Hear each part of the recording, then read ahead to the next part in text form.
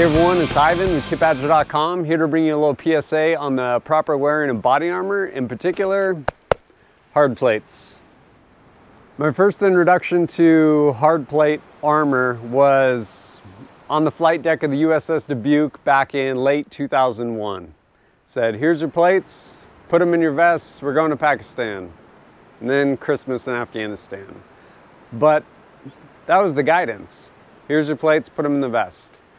And through the rest of my military career, as well as my time in law enforcement, and even into contracting, I think there's this kind of knowledge gap with respect to the how and the why with respect to hard plates. First, let's start with the why. Why hard plates? What is our intended objective? Is it to protect us? Yes, but no. We're not just trying to protect us. The big thing we want to do is keep us in the fight. The way we're going to do that is to keep us breathing, keep our heart beating. Extremities, all that stuff, can have bad things happen to us, but we can still be in the fight as long as our heart's beating and we're still breathing.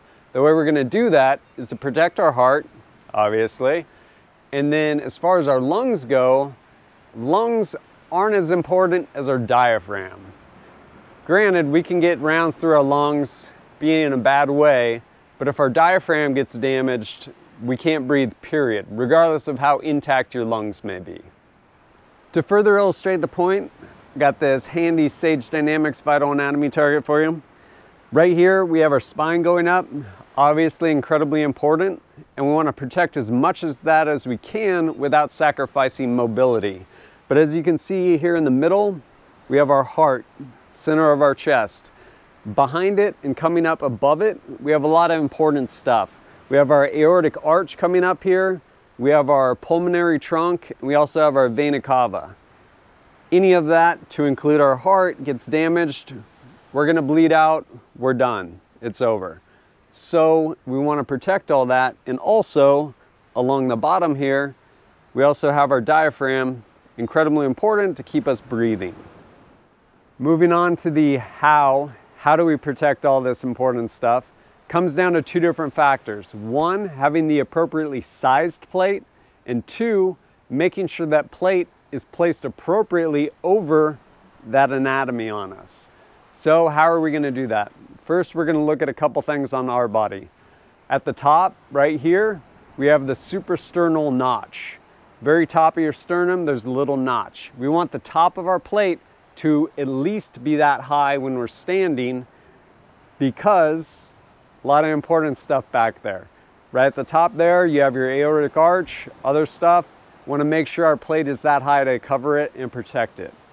Down here, the bottom of our sternum, we want to make sure our plate extends at least 1.5 inches past that to protect the lion's share of our diaphragm, keep us breathing. As far as left and right, we want to make sure our plate extends enough to basically cover our nipples on either side.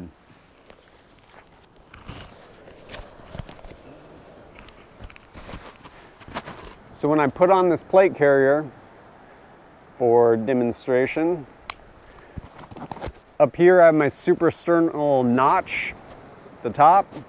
Make sure my plate covers that. Down here, again, at least 1.5 inches past the diaphragm. Want to make sure my nipples are covered either side. That's going to give me as much protection as I can get and still have a lot of mobility. Easy way to check your front plate is, if it's sized correctly, push your head down. If you can touch it with the top of your chin, or touch the top of your plate with your chin rather, it's probably in the right spot. We want to make sure we do this when we're standing. If we sit and this pushes up, that's fine.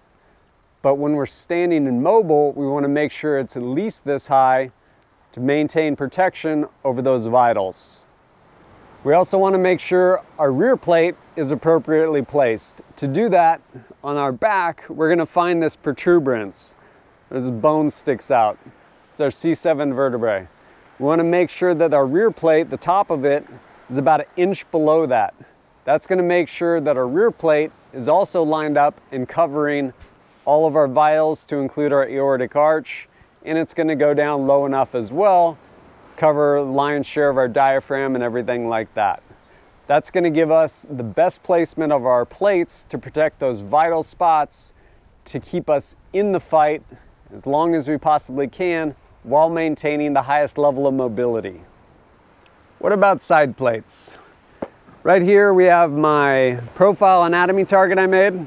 As you can see here, we have our heart, we have our sternum, diaphragm, spine. All these important vessels. Again, the important stuff we want to protect.